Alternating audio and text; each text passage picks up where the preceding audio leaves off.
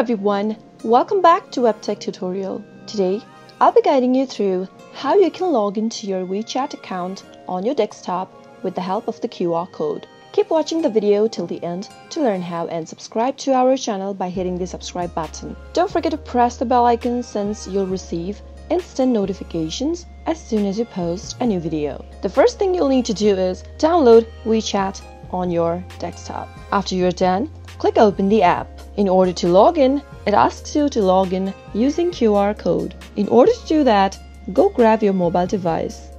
Open WeChat from your app list. Make sure you are signed into WeChat first, and from the home screen, tap on the Me icon at the bottom right corner. Tap on the WeChat ID text field right under your name and tap on My QR Code. Tap on the three dots located at the upper right corner from this page. From the options, tap Scan QR Code. Doing this will open your camera. Tap on Allow for WeChat to take pictures and record videos. Now, slowly move your camera screen towards the desktop screen, and just like that, you'll need to confirm login to WeChat for Windows. Tap on Login, and with this simple step, you can see that you have logged into your WeChat account with QR code.